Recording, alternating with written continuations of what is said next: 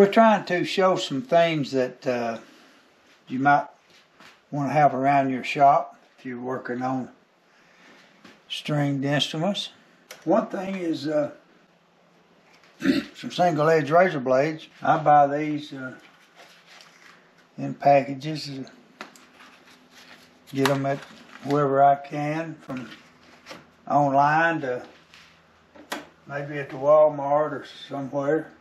Here's another type of single edge razor blade that I use. You can hold them in your hand, maybe put you some tape on the edge of them to make them a little more friendly for your hand. Here are some blades that a friend of mine gave me several years back.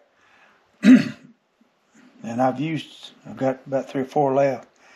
But that's a handy little blade. It's I think he used it maybe in the carpet industry or something. It's an industrial type thing. You might can find them online. I never have tried to. And scrapers.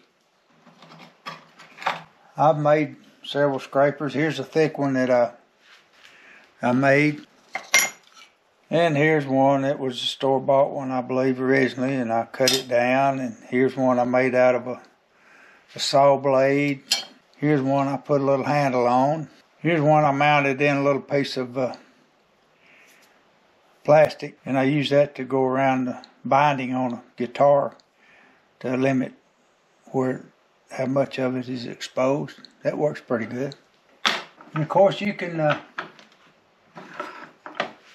turn a hook on these razor blades. This is a burnishing tool, and you can mount this thing in a vise or something and turn your little hook on it. I think I saw Dan Earlywine just hitting it on the edge of his bandsaw or some cast iron thing, but if you can turn your little hook on it, it makes it cut a little bit better.